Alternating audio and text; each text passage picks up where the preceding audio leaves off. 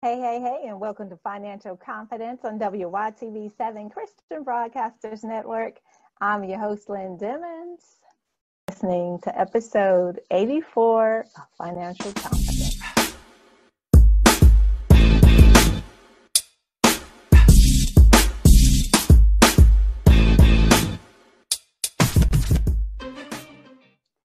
Thank you so much for tuning in to Financial Confidence here at WYTV7.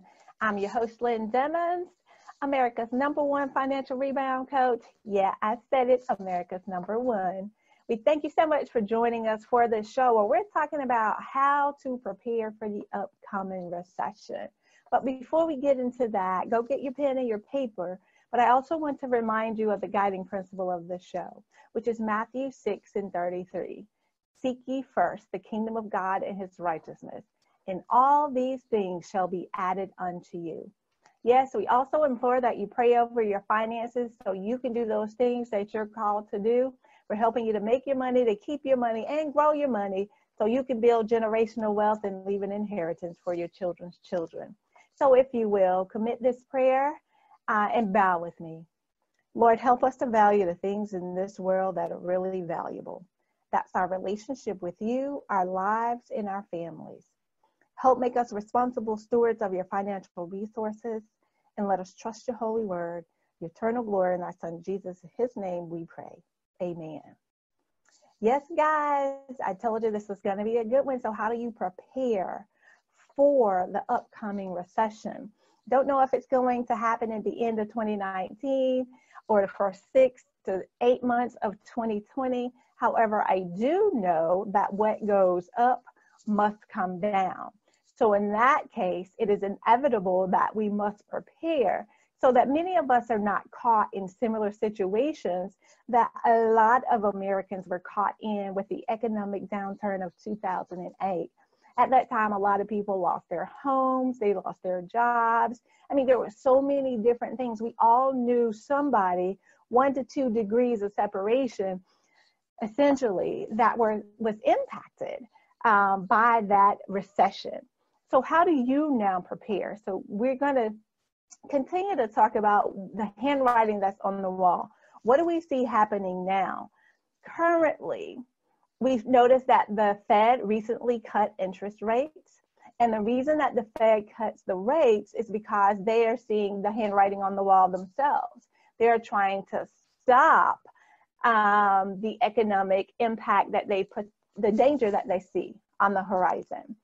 Not only have we heard that, but there's been news of multiple companies laying off, massive layoffs in companies such as Verizon, GM, Ford, Citigroup, and countless other organizations that we haven't even heard of. And unemployment has been at lows for a long period of time. And you may say, yeah, well, they just reported that unemployment continues to go down, and that's true. However, the types of jobs that people are now doing are not paying as well as jobs did 20 and 30 years ago. So what is the strategy that you need, that your family needs to ensure that you guys are prepared for the next downturn? So what we're going to talk about today is both having a defensive strategy as well as an offensive strategy. And I know these are usually terms that are akin to a sports analogy. However, it also works here with your finances so that you can make your money, keep your money, and grow your money. And not only grow your money now, but also when the economic downturn does happen, when that recession does happen, that is the opportunity now. That's the greatest transition of wealth that happens over and over and over. So why not position yourself so that you can now be on the upside of what's happening here? So first, let's talk about the defensive strategy. And I have some notes here that I make sure I go over everything that I wanted to cover with you today. But that defensive strategy, number one, is essentially paying off high interest debt, that bad debt. If possible, pay off all debt. However, that may not be probable for most people. But you can be intentional and focused on paying off that high interest debt because that's going to now allow you to be able to do things differently, and it's not going to cost you so much in the event that the recession happens. The next thing that I suggest or highly recommend that you do, and this is not only during times of a recession, but essentially this is at all times, and that's having that 3 to 6 months of emergency funds, having that available to you in the event your company that you're currently working with or working for does happen to have a layoff, like GM and Ford and Verizon recently did. So how do you now prepare for your family, protect them until you're able to replace that income? That 3 to 6 month emergency fund, it's more likely for most people. However, 9 to 12 months is also good. So making sure you do that at all times, having a strategy around how do I now protect my family to ensure, right? And I know we think about the day-to-day, we think, oh, I'm currently living paycheck to paycheck now. How am I supposed to get this 3 to 6 month emergency fund when that's what I'm currently doing? The number one thing, guys, that I suggest and highly recommend is to get the mindset right. Because oftentimes there are things that we are spending on that we can cut. And the beauty of it is you're cutting these things temporarily. It doesn't mean that you're going to cut it forever. You're cutting these things temporarily so that you can get to where you plan to get to. And if you go through and you actually do the math, you'll see that it doesn't take as long as you think it would take to be able to make these things happen.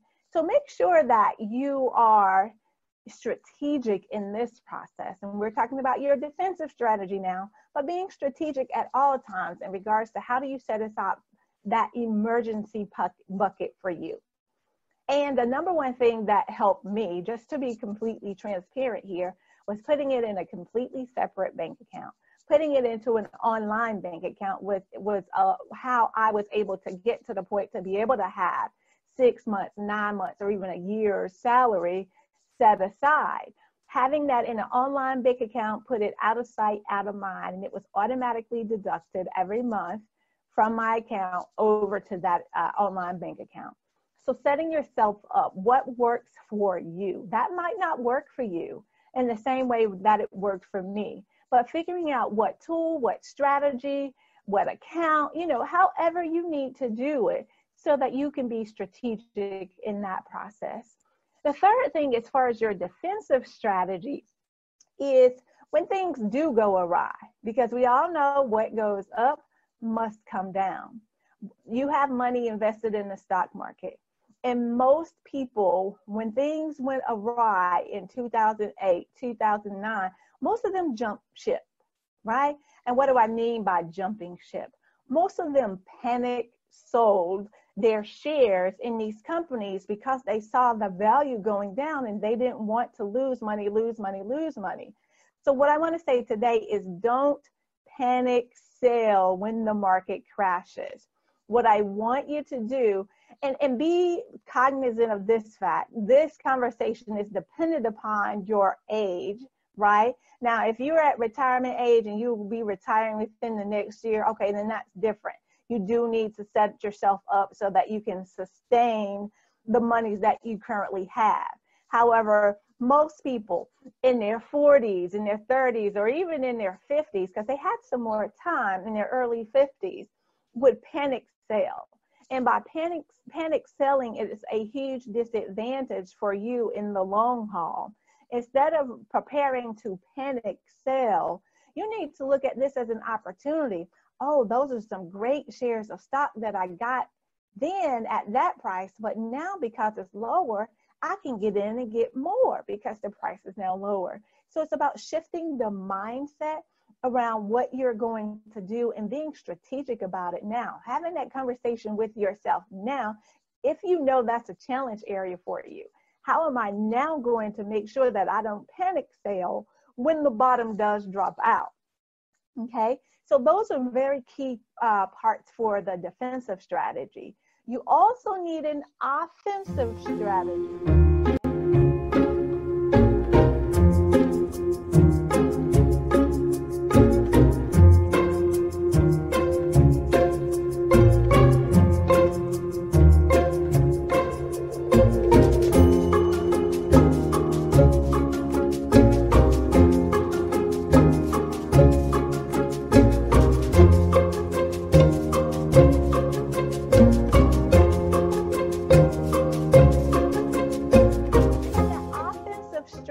strategy, the number one thing I'm going to say is to build your treasure chest, right?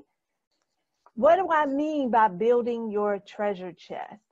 We should be invested in several different arenas, but you should have some cash that you have stashed away so that when the bottom does drop out of the market, then you're able to get in. This is like the time that you strike gold, because all of those wonderful companies that you now want to invest in, you can think of it this way. This is the sale. This is going to be your Black Friday, equivalent of your Black Friday after Thanksgiving sale.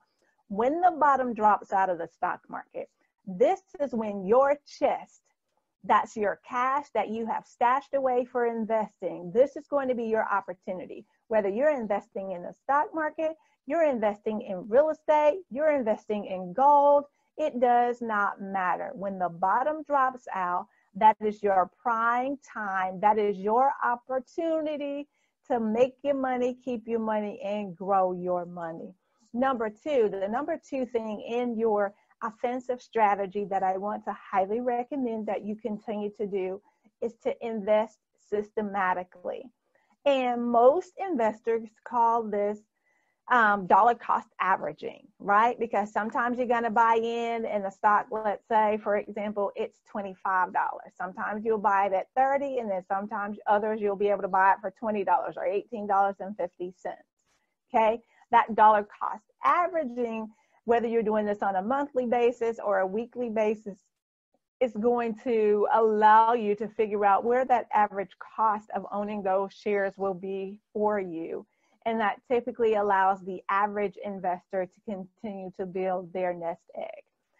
Ultimately, slow and steady wins the race with this particular strategy.